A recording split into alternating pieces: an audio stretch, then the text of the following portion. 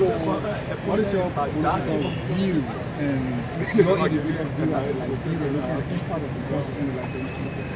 Basically, I believe that through the collective efforts and with the ongoing negotiation and conversation that is ongoing, I believe the speaker will prevail. I believe he will remain the speaker of the Republic of Liberia. And we just need to keep talking to our own, especially those who have identified, affiliated with CDC and other friendly lawmakers. And I remain optimistic that the speaker will prevail. And he will remain the speaker. I know there are some concerns that the other guys have, but those concerns are not insurmountable that cannot be. I'm from News Liberia. The Youth League are urged that they suspend CDC lawmakers that are doing business with the majority bloc. As some party stalwart and high-ranking official, where do you stand? The Youth League of the party is one of the engines of the institution.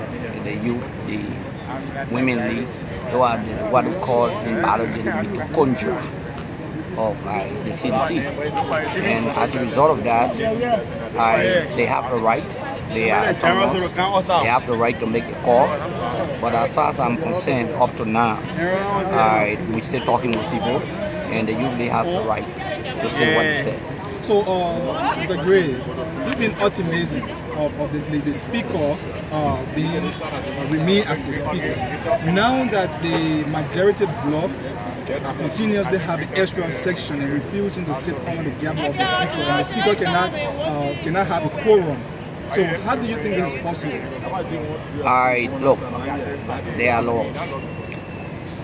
This is legal and this is political. I believe that the majority bloc, some of them, they have their own concerns. However, they can bring those concerns to the plenary and they can make a decision. But again, it's politics. People will play politics for the law. You know the house work by numbers. And other guys on the other side, they claim to have the numbers. So with this... No, it's not just a normal game. I want to respect that notion. No, it's not just a normal game. And if anybody making a mistake, it's just a normal game.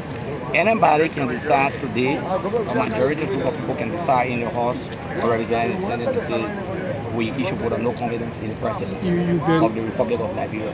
It's a game of rules. It's a game of procedures. Once the rules and procedures are not met up, that include the rules of the House and the rules of the Constitution, then it becomes dangerous.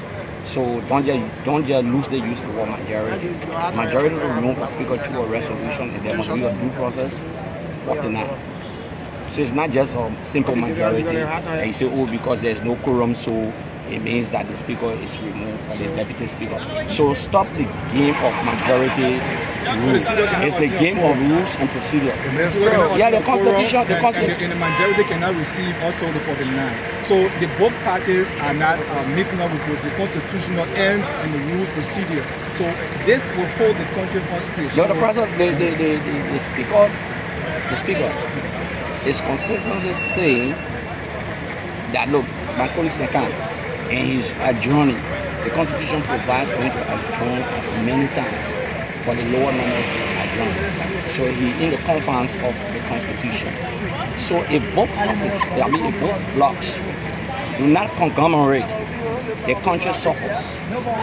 The executive branch of government becomes dysfunctional because they will not be able to proceed on the legislation. The Constitution says the president must set the legislative agenda of the country.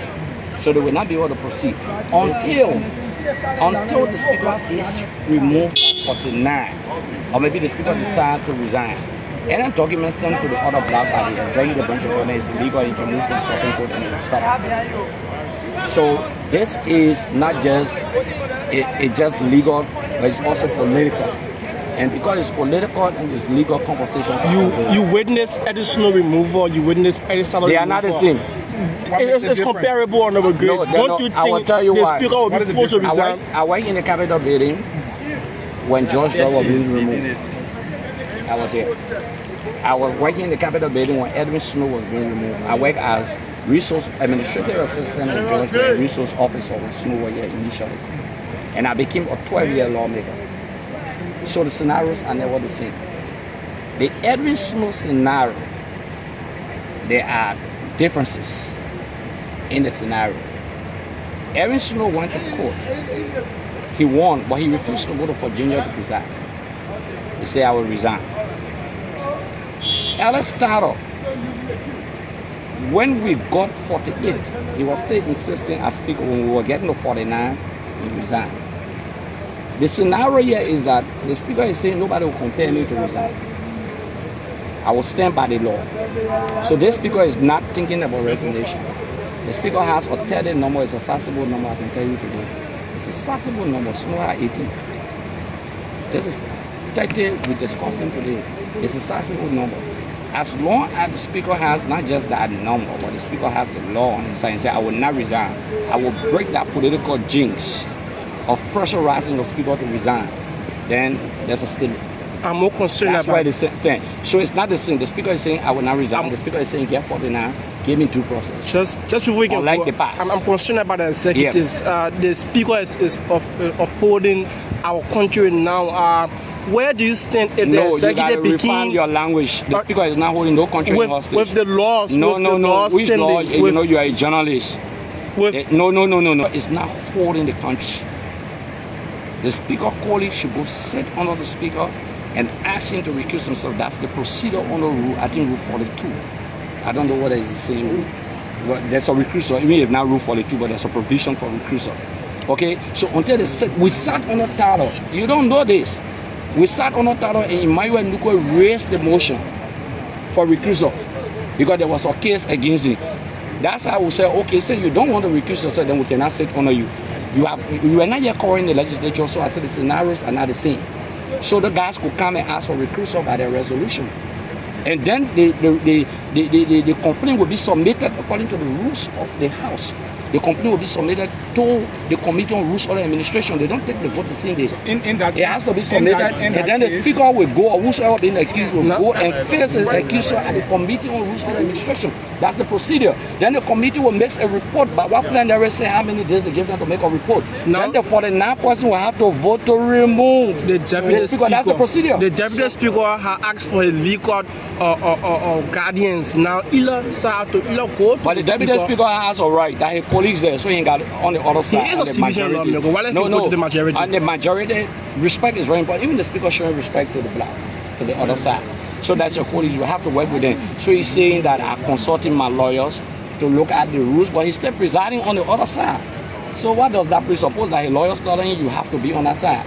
So he says still consulting his lawyers. So what's the crime about that? Let's dive into your district but not discussing district yet. Okay, when the time reaches, we'll discuss district politics.